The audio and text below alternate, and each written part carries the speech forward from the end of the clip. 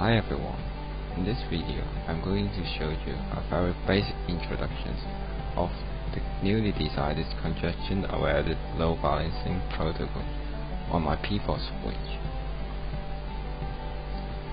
Currently in data center, they are using ECMP, the equal cost multipath routing strategy for load balancing. However, there is some problem of this strategy. This diagram is showing you how ECMP works. ECMP has the 5 fields, which are source IP, destination IP, source port, and destination port, and also the protocol. It has the 5 fields. This determines the egress port for the packet. Normally, ECMP would evenly distribute the packet to port 1 and port 2 from the TOR switch in this diagram. If this is the case, you will get about 200 megabits per second throughput. However, ECMP is using hash functions to determine the forwarding egress port. Therefore, there might be some possibility of some hash value, making the packet forwarding to the same egress port. That may lead to temporary congestion. In this case, if 2 TCP flows are hashed into the same egress port, then the maximum throughput of them would become 100 megabit per second instead of 200 megabit per second. Therefore, we have a newly decided congestion-aware protocol called Expeditus to solve this problem.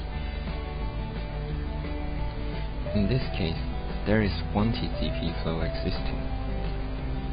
When another TCP flow is starting, the switch can detect it. Port 1 is more congested, and the newly coming TCP flow will be forwarded to the least congested port, that is port 2 in this case. So with this strategy, we can simply reduce the chance for the congestion. Next, we would have the demonstrations of Expeditus and ECMP. The first experiment is showing that non-TCP packet is working on ECMP. The 2 terminals on the left are the hosts on the left, and the 2 terminals on the right are the hosts on the right. The hosts on the left would ping the hosts on the right, and the hosts on the right would also ping the hosts on the left. That shows the connection of the network is okay, and also shows that ECMP is work for non-TCP packets. The second experiment is similar to the first one, but we changed the switches to use Expeditus instead of ECMP. This can show that Expeditus also works for non-TCP packets.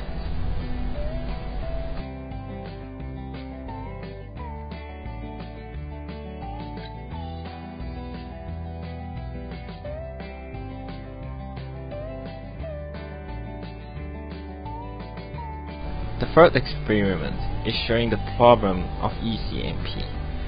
The hosts on the right would be the TCP server, and the hosts on the left would be the TCP client.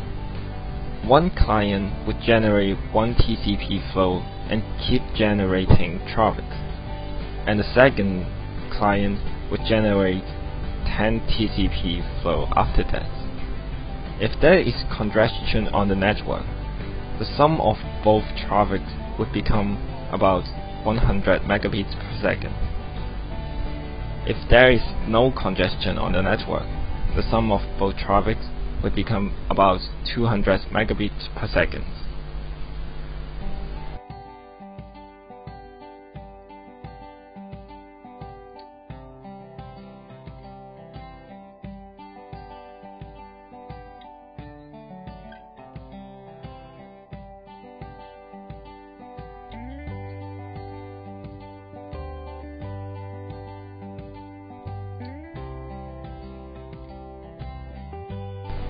we can see some TCP flow traffic become slower.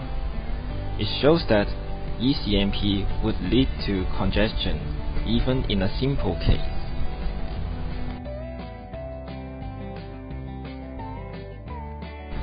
The final experiment is going to show how Expeditus performs when facing to the same situation.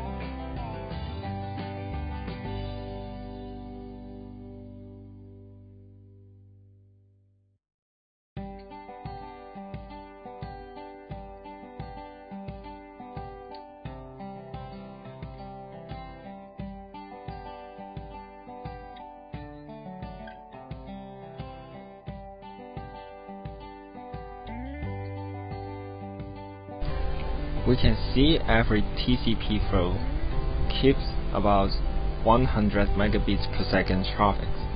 It shows that Expeditus could prevent congestion in the simple case.